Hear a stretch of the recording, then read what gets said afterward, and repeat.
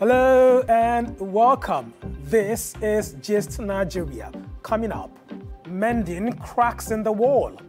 We explore why attacking the police may be dangerous to the Nigerian psyche. Plus, worthy sacrifice. Mother abandons thriving career to care for child living with Down syndrome. Also, dismantling barriers. Women break into South Africa's white male-dominated fishing industry. And my name is Iolua Boyeji. Check me out. The Investor, providing payment platform that empowers Africans to do business globally.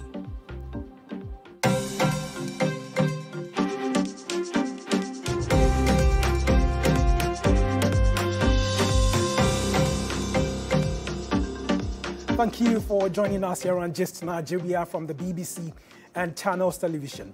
And here on the program, we monitor the stories making the rounds on social media. I am Wale Fakile. Let's start with our top story. Police is your friend, the lifelong motto of the Nigerian police force. But attacks on police officers and infrastructure across the country, especially this year, suggests that this friendship with the public may have become strained. In this report, I examine how we got here and the way out. Have a look.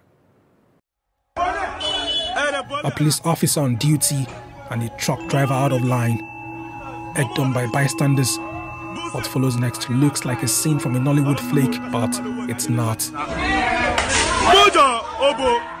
The officer is now out of the hospital and thankful for life.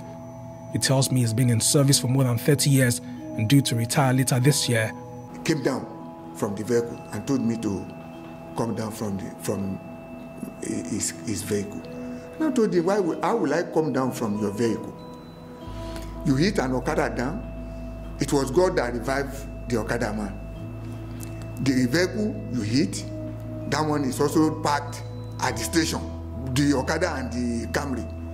How will you now expect me to leave you? So the boy, now noticing that I am not having intention of coming down from a vehicle, he became violent. From there now, he now moved to a nearby beer parlor and removed bottle that he will stab me. I told him, I have not done you anything. Why will you stab me? I have not done you anything.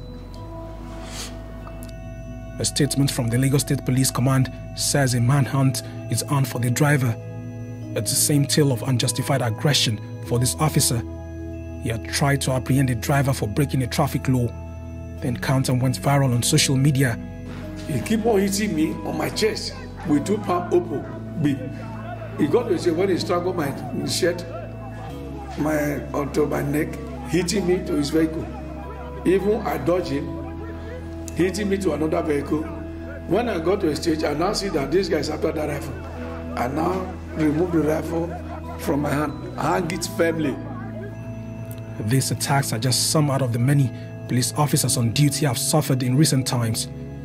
What is shocking is the brazenness of the assault and their accompanying human toll. Since January, there have been more than 11 attacks on police stations in the eastern part of the country. A report from this online newspaper claims 18 policemen were killed across Nigeria last week. Behind these crime figures are real families, devastated and left struggling to make sense of it all. My husband, we are there in a checkpoint that's gunmen attacked them and killed my husband and Miss Anayo. Deadly attacks on the police did not just start. This widow is still traumatized from one of such assaults by Boko Haram in 2012. My husband treated me as a queen. We live happily, we lack nothing. Not until when this broke, because they even shot him after his day. 3 months I was in hospital. That is what I delivered because I was pregnant. The Nigeria Police Force was established in 1930 as the primary law enforcement agency of the country. The powers and duties of the force are conferred on it by the Constitution and other enactments like the Police Act. The Nigeria Police Act 2020 says the primary functions of the police, as backed by the Constitution, include the prevention and detection of crimes, maintenance of law and order, and protection of lives and property, amongst other duties. But how have the police functioned in these roles to date, and are they equipped enough to discharge these responsibilities? We have issues with the number of policemen that have been recruited to perform this function. And then we also have issue with assignment of so many Nigerian police officers to office political holders, to the detriment of protecting the lives of individuals. And most of the things stem from the fact that they don't have the wherewithal. They don't have the technology, sometimes even to carry out the basic responsibility of detecting crimes and even investigation. That's why most times they engage in violation of people's rights. In spite of all the inadequacies of the Nigerian police force, they still remain one of the core pillars holding this country together. Police in Nigeria have not always come out smelling like roses when their activities are x-rayed. There have been documented cases of alleged abuse of their constitutional powers and blatant human rights violations.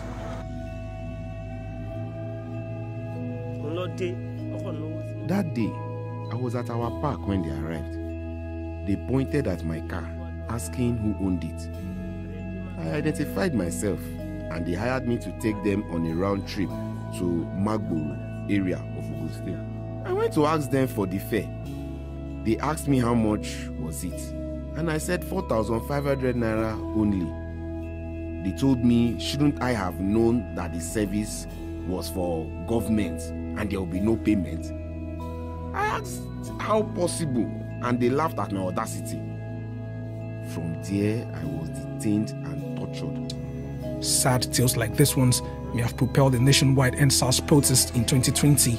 The demonstrations began amid calls for government to disband the now defunct Special Anti-Robbery Squad SARS, a tactical unit of the police.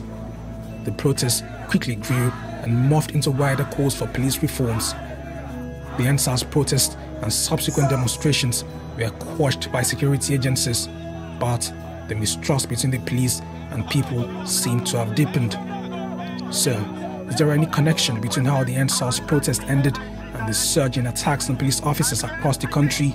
What you saw in Nigeria is in line with a new paradigm shift and a new global practice that is calling for improved responsiveness and accountability from the police.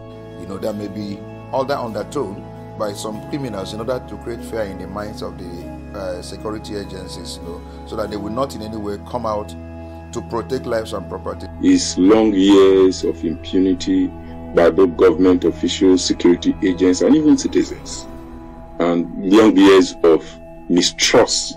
The Nigeria police is peopled by 371,800 police officers, expected to cater for more than 200 million Nigerians. These numbers are a reminder of how under-policed the country is.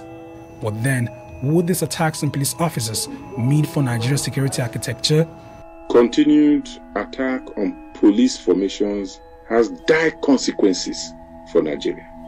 The danger in doing that is that these men and women constitute your first line of defense. And when you take them out of the equation, you expose yourself to dangers and to violence that might be greater than the kind of violence that you can exert yourself. After the EndSARS protest ended last year, Nigeria almost descended into a state of anarchy. Police officers were killed and some formations were attacked by thugs, causing policemen to stay off the streets for days. States like Lagos are still reeling from the chaos that followed suit. The feeling that the police sometimes go unpunished and victims left helpless is also telling, but there are legally backed channels of registering grievances and seeking justice. As a citizen, if you feel your right has been violated or even about to be violated, you can walk up even to the DPO of the police station in the area you are living. You can walk up to the area commander. You can walk up to the police public relation officer. You can walk up to the commissioner of police. You can send written petitions to either of these offices. You can go online and report via any of the social media handles to the complaint response unit. I have had some cases. The only problem we have with the issue of seeking remedy through judicial process here is enforcement. Security in Nigeria is still a major challenge despite the multiplicity of security agencies.